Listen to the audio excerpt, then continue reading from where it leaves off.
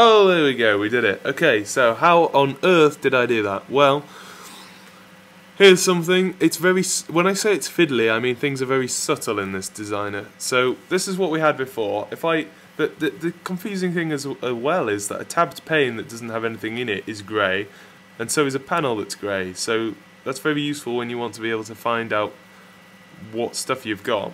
A good tip is to just draw a box which will select everything. So there, we can see that this box that my cursor is currently on is the panel, and this box that I've now moved to is the tabbed pane, but because the tabbed pane has nothing in it, it's very small. So what we do is we drag from the panel here. Now I've clicked it, now I'm dragging it across. Now I know, because I've just seen it, that there is a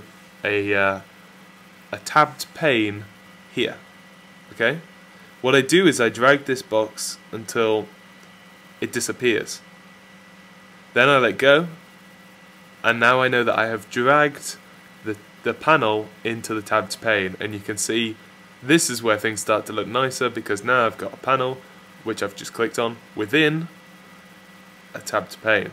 So if we go and grab another panel and drag it into here, we again drag it. Now the box, it's easier to see where we're dragging. You see the difference. See, now it's just gonna not go into the tabbed pane. Now it's gonna go into the tabbed pane because it's got a yellow box around the edge. I click again, and there we have two tabs, and we can click this thing and drag it around.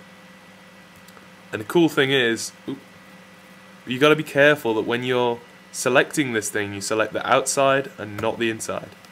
Outside, inside. So what we can now do is we can go to, let's close the swing containers and open up swing controls.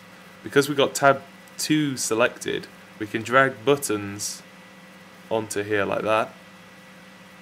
J button 1, J button 2. Then we can tab 1, see it's a different pane that we're now altering. So we can, let's say, level, this is tab 1. Tab 2, tab 1.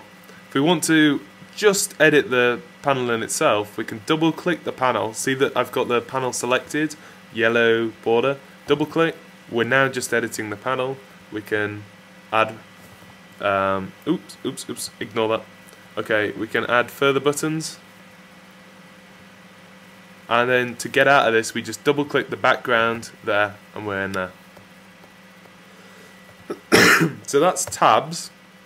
What I'm interested in doing, this is the question that I posed to you as the viewer, is I want to be able to drag one of my own JPanels into a tab.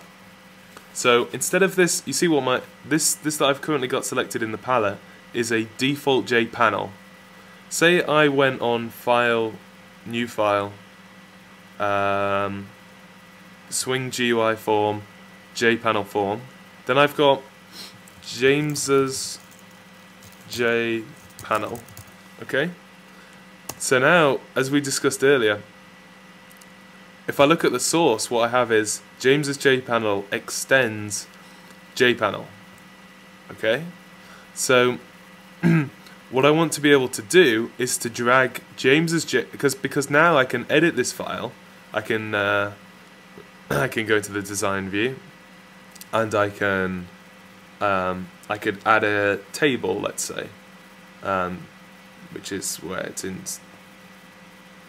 Maybe it's in swing controls. Oh, we'll have a progress bar because they look quite nifty, and a table is a table. Okay, the tables, whatever. Okay, looks lovely, I'm sure. But this is my panel, just to really ram home the point. I'm going to stick a label on it and say James J Panel.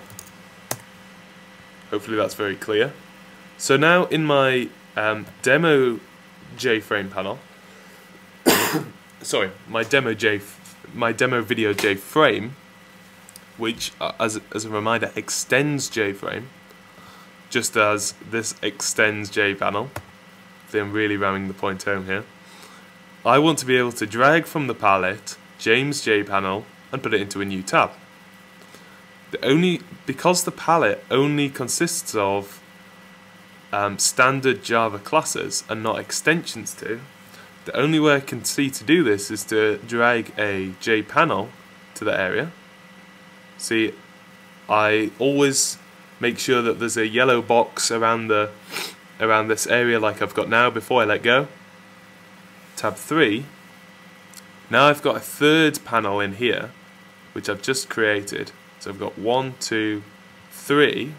I want to then change the properties of this to be my JPanel, James JPanel, instead of just a standard JPanel. Also, if we double click on this, never mind. So that's my question: how do I get this separate class of JPanel into another frame? Okay, that's my question.